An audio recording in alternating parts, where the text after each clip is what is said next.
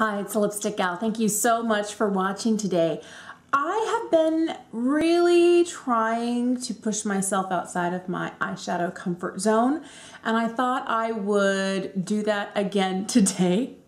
I hope, if nothing else, it's at least entertaining to watch me be uncomfortable and struggle. But I wanted to use colors I don't normally use. Also, pink tones, because I shy away from pinks. It'll be probably the last color on the color wheel I would choose to put on my eyes. Mauves, yes. Peaches, yes. But straight up pinks, I'm uncomfortable. So that's what I'm going to be doing today. Thank you for watching. If you have not subscribed, would you please? And I thought I would do my eyes first today. So I already have on my Milani eyeshadow primer. I really have been enjoying that. So that was a recommendation from Emily Noel. I've been hearing her talk about it for years, and the truth was I was still trying to work my way through a MAC paint pot, and it got to the point where it's just, you couldn't save it anymore. It was dried out, I needed to go, and I was like, you know what, I'm not gonna spend the $15, $18 in a paint pot when I can get this at the drugstore. So it's been working really well for me. And to push myself out of my comfort zone today, I'm using the Juvia's Place, the Douce. And this is what we look like. So I'm gonna be spending a lot of time right in this area here. I'm probably also gonna incorporate this really beautiful, and it's probably the only color in my comfort zone in this palette. Well, maybe this one, and this one are the ones that I use the most. I have used the blues and the greens in here, but I realized I hadn't used either one of these shimmers in a significant way, and I hadn't dipped into either one of these. I had swatched them, but I hadn't used them. I'm gonna start with the most neutral shade in here. This one's called, oddly enough, Berry Mousse. I love how large the pans are in here. It almost feels like I might be able to, if I want to, pull off one of these shadows as a blush, but I'm gonna start with this. And you know, I'm trying something else outside of my comfort zone, not setting my eyeshadow primer. Let's see if I can get this to stick down nicely, but then still blend, but stay sticky where I need it when I need it. The next shade is a very pinky pink shade. This is called Creme. Worried if I go in too pigmented, it's going to be difficult for me to blend. You know, I had fallen out of the habit of using Juvia's Place shadows. There's a couple of palettes that I have. I like their Coral palette, and I like their very first palette, which was a neutrals palette. And I had used those probably the most. And then I have the Saharan 2, and I have this one, and I realized I haven't been using those. So I thought, you know, let's bust back into some shades that are kind of worrisome. I'm going back into that first kind of neutrally light brown shade just to blend the edges here. The next shade I'm going to work with is this orchidy color here. It's called Custard. So I'm going to tap off the excess. This is really pretty. It kind of, you know, leans some violety purple shade. These are definitely not colors I would normally use.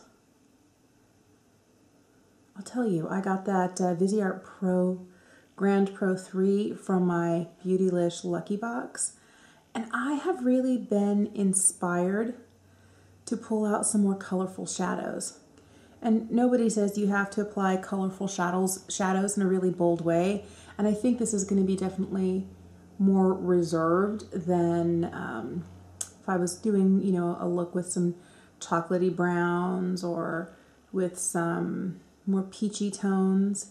But I think that if nothing else, just the practice of using colors that I would normally be very frightened of. I would wear this on my lips, no problem, but on my eyes, it worries me. And looking at myself, I kind of feel like I gave myself pink eye. And maybe this is what pink look like on the eye before you have liner and mascara and the rest of your face finished. But right now, I feel like I just look really sick. I'm gonna keep going. I'm not stopping yet. This metallic here is called Puffs.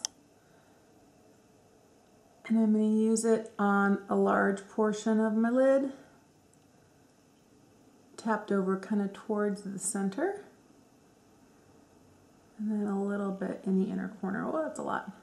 more of that first shade. I'm just gonna tone down this slightly frosty situation here. I feel like I'm a little bit out of balance, but I wanna see if this is gonna look a little bit better with something on the bottom lash line and with the rest of my face being done. So give me a minute, I'll be right back. I'm getting to the point where I'm ready for some blush.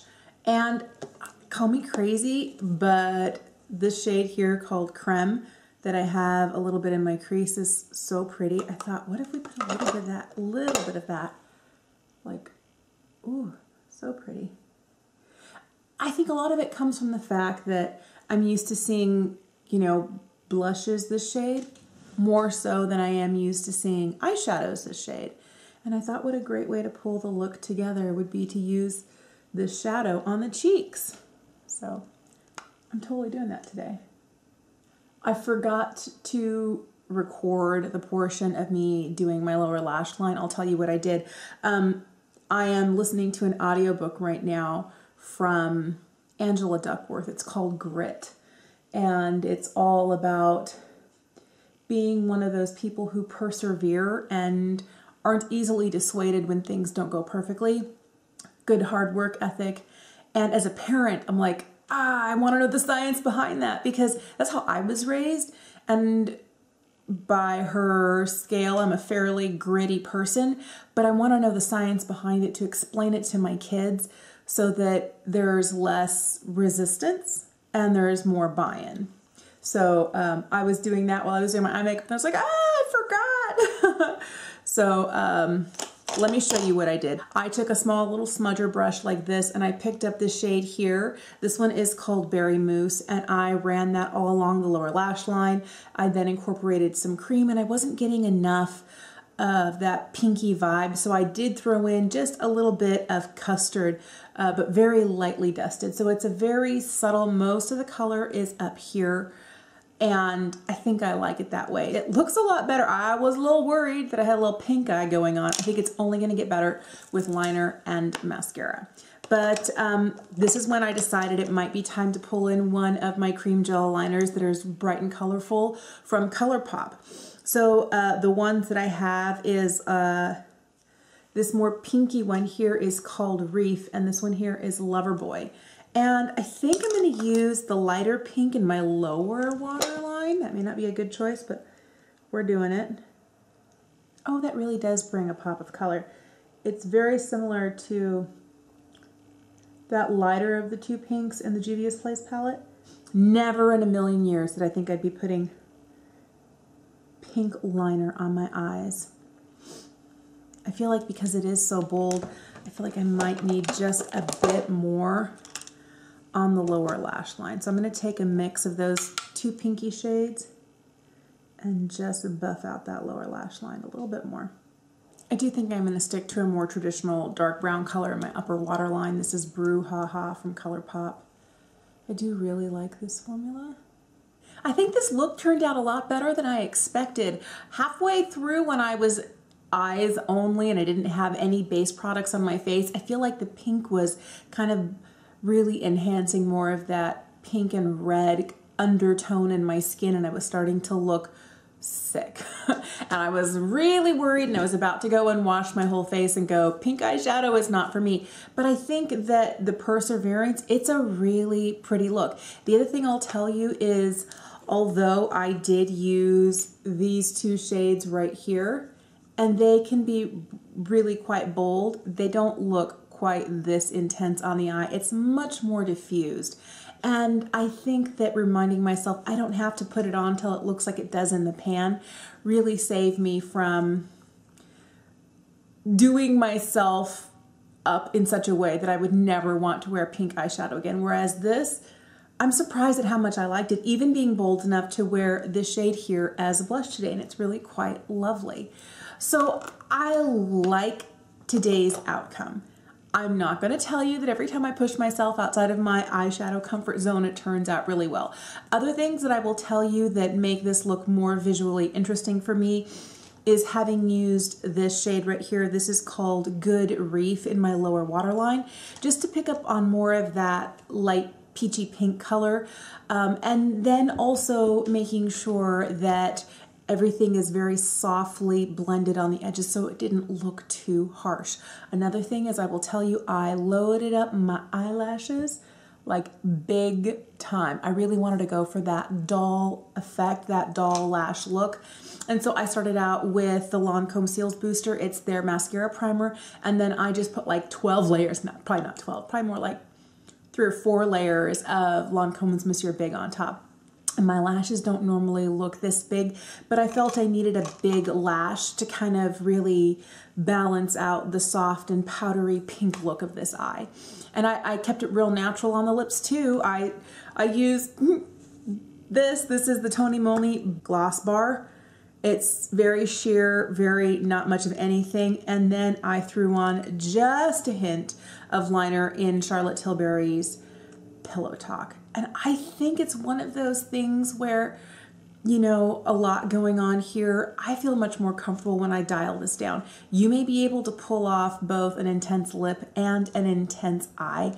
I just don't feel like I'm quite there yet. I see some people do it and they look fantastic. I might actually do something, maybe not this exact look again, but use more pinks because I've been so intimidated by pinks.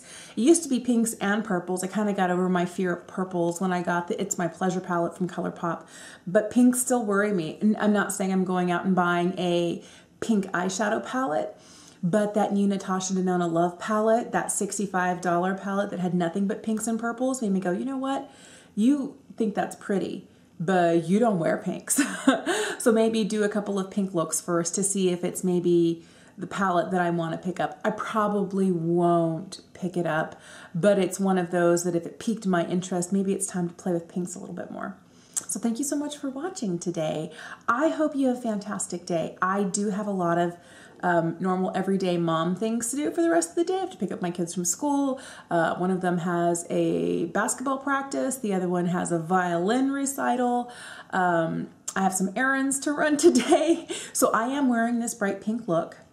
And I decided I was just going to wear all black. If I was going to do bright pink, I was just going to wear all black, and I was going to run my errands and be proud and not care. I don't know. What do you do when you wear a color? Do you pair it? Do you make it match with your outfit? Do you decide to not give it any sort of competition and wear something a little bit more neutral? I would love to know what you do when you are wearing something bolder, whether it's a bright lipstick or whether it's eyeshadow or really vibrant cheek products. Let me know in the comments down below. Thank you so much for watching. Thank you for subscribing. It means a lot to me, and I hope to see you again soon. Bye.